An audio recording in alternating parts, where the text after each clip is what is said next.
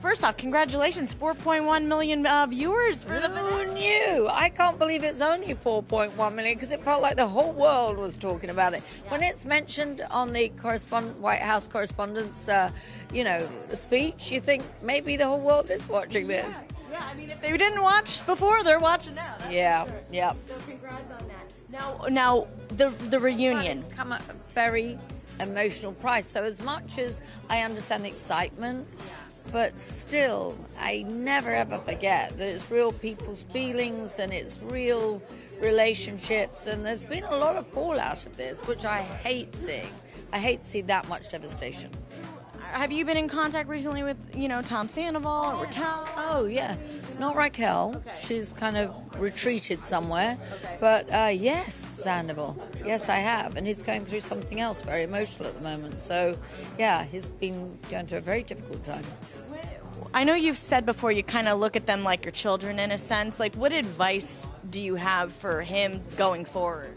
Don't do anything like that again, maybe. Well, of course they're like my children. They're the same age as my children. They've worked for me. I mean, Sandoval has worked for me since probably 4 years before we started the show. So that's like, 15 years. He's grown up with me, or not grown up, as the case may be. And I do care very much about them each individually. I mean, even through James's sobriety, I would still talk to James even when the cameras aren't rolling, every few days. I love them all for all their foibles and their misgivings and, inappropriateness. I still love them. I mean, as I said about Tom Sandoval on Watch What Happens Live, you can condemn somebody's actions. I understand that, but you cannot condemn them as people. You just can't, because people screw up. That's life. And unfortunately, it was a double whammy because it was her best friend that she was vociferously defending. It all got very, very complicated. Yeah. And the way they handled it was diabolical.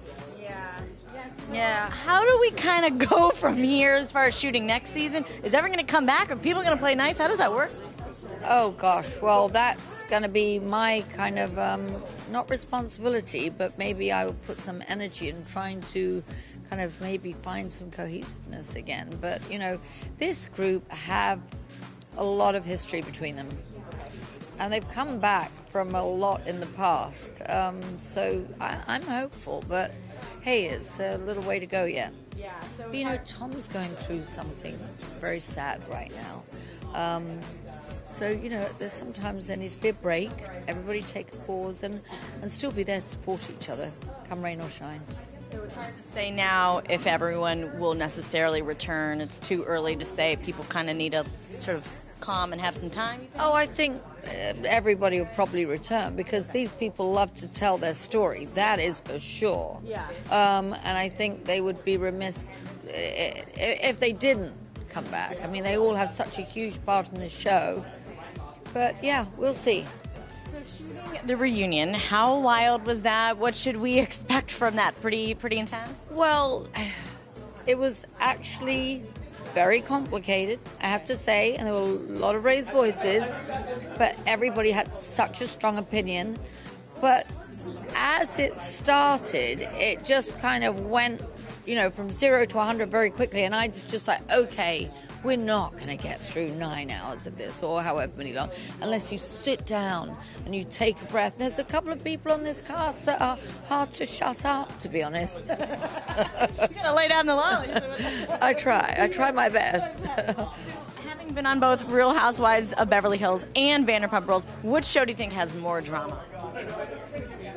Well, these people have been together for years and years and years, and so the drama is very kind of inextricably entwined, the way their relationships. They're not fighting over, like, I don't know what they fight over there. I left because it was just, I don't know. Yeah.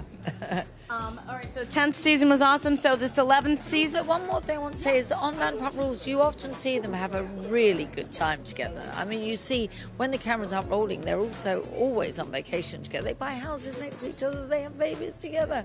Not all bad. That's what I'm saying. So they do kind of love each other, really. Good point. All right, so 10th season was awesome. The 11th season, what should fans expect from that? Oh, gosh, I have no idea. But then I didn't predict this, 10th season, regardless of Sandoval, was still a great season. Until, I mean, you were on episode, we were in double figures already before you found out about this, and it was a great season. People were loving it. Season 9, I didn't like so much. I felt it was stagnant, and COVID really kind of, the whole show's about being fluid and moving through it, and it felt a little stilted. But I think season 10, we were back, and we had a big story to tell, and then this. And then Who knew?